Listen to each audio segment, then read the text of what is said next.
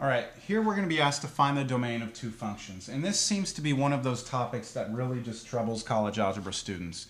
And I want you to try and understand what's being asked first.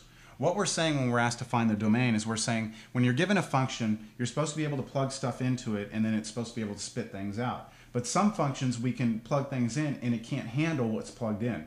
It's kind of like I always try and say, it's like if you look at like Krispy Kreme donuts and they put all the dough balls in and it goes through the machine, they come out nice high calorie, high fat donuts on the other end.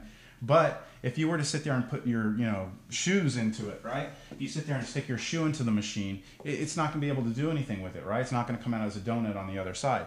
So we need to be careful with certain things that we plug into functions because they can't handle them. Now let's look at our first function. Our first function, the main thing we want to see here is that we have a fraction and our variable appears in the denominator. And that means that there's a possibility that our denominator could be 0. And we know that in mathematics you can never divide by 0.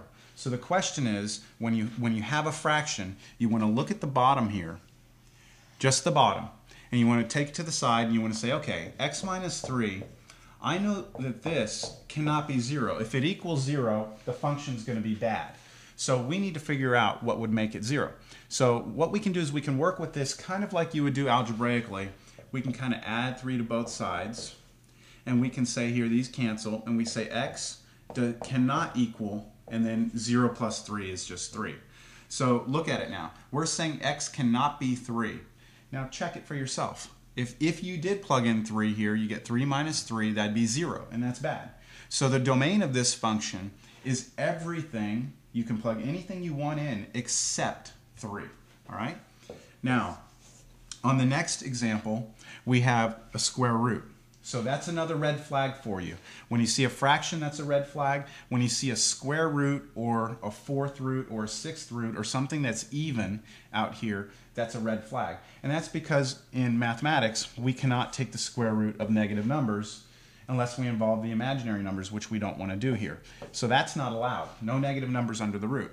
So again, what we're going to do is we're going to look under this root and we're going to say to ourselves, look, whatever's underneath here, okay, this 3 minus x, we know that this cannot be negative.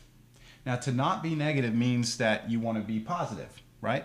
That means it must be greater than 0. Also, it could be equal to 0 because if we had 0 here, the square root of 0 is 0. So what we're saying to ourselves is this under here must be positive or 0. Okay, if it's positive or 0, we're okay.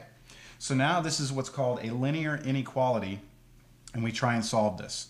So let me get x by itself. I'll subtract 3 from both sides. These will go away. I'll have negative x is greater than or equal to negative 3 because 0 minus 3 is negative 3.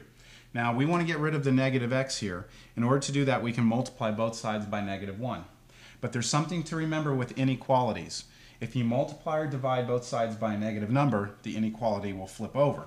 So I multiply both sides by negative 1, which will make this a positive and make that a positive, but it will flip our inequality over.